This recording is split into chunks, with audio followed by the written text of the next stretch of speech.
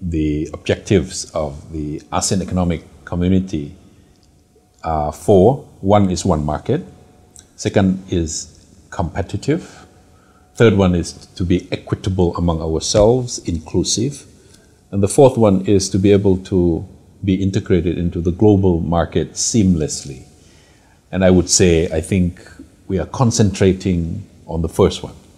How to bring down all barriers, how to open up all areas, not only goods flowing, but also skilled labor flowing cross borders, and then open up areas of services, areas of investment between us and among us.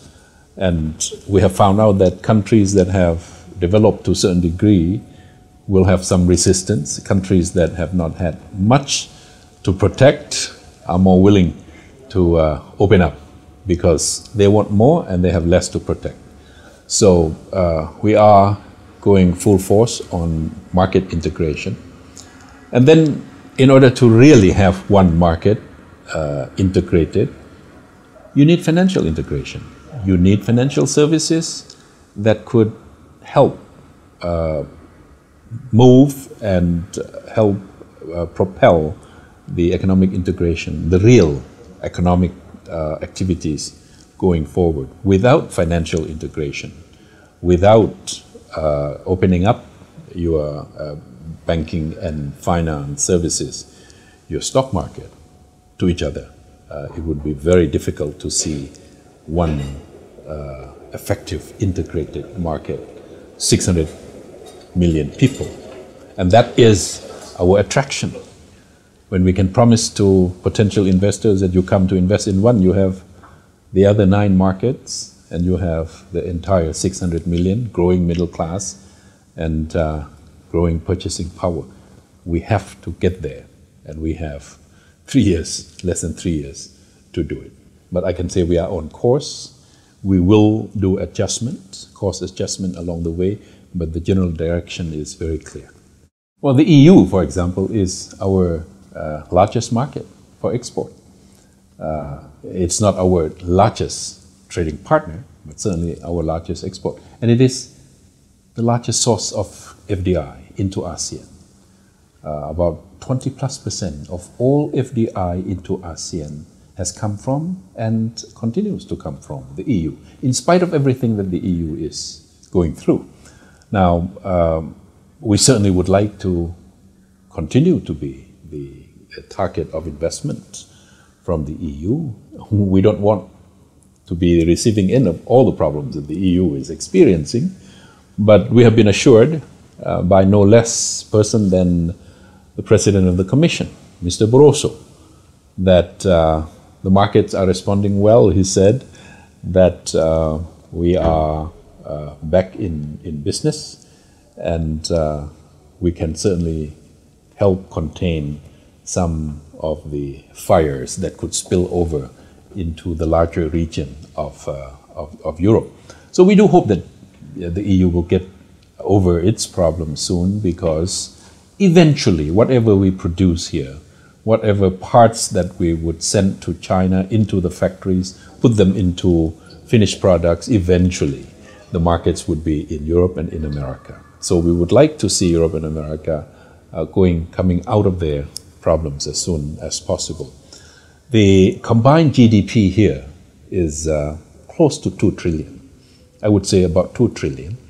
And the trade figure is also about the same, because we import, we export, sometimes we export other people's products. So our GDP and our trade figures are quite the same or similar.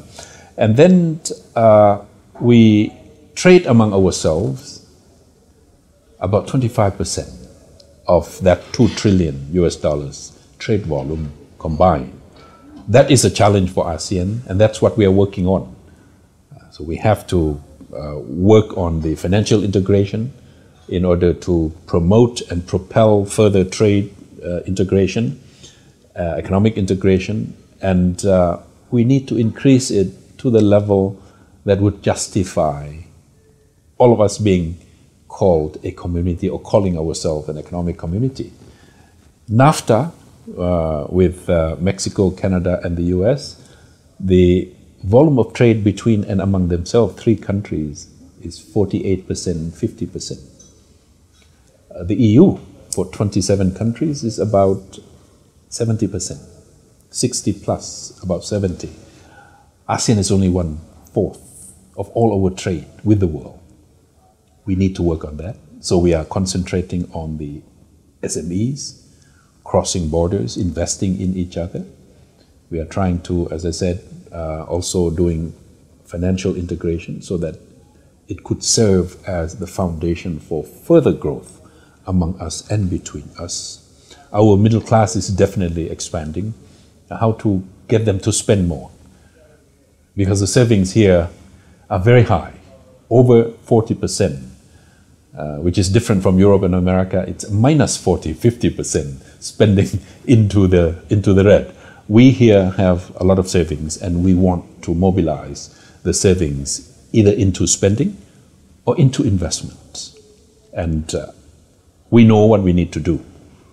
And I think the ministers and the leaders understand the challenge, and we are moving very steadily in the direction that we can be a partner to all trading partners from around the world, the EU, the US, and the rest of the world. I think ASEAN, or members of ASEAN, are lucky in the sense that we are at different stages of economic development. Some of us are very good as production-based, manufacturing-based, and exporting out to the world, but many of us are still exporting commodities. So I think investment in transforming those raw materials and commodities into a value-added class of items of products would be very, very good prospect into the future. Whether it's the rubber, whether it's minerals all across the region, Indonesia, Malaysia, and definitely Myanmar is opening up. I think rather than just extracting and prospecting all those minerals and natural resources, I think some of these countries can frog leap into manufacturing, into processing, and making finished products out of those commodities that we have.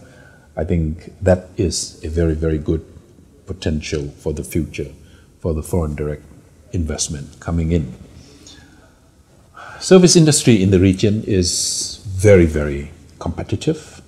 Certainly in tourism, we have about 60 plus, almost 70 million coming into the 10 countries of ASEAN every year, and that number can be increased.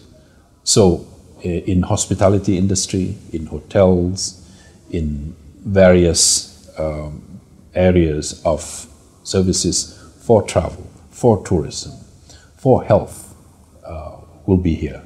Very, very, I think, very promising. The area of education. The middle class expanding, as I said, with rising purchasing power, are looking for better education for their children, and they are willing to invest. And there are some universities who are putting up campuses here and doing very well. And some are just coupling, being sister organizations, a lot from the UK, some from the US, some from Australia. I think this is another area of growth. Education. Health. I mean, health tourism in ASEAN is very, very attractive.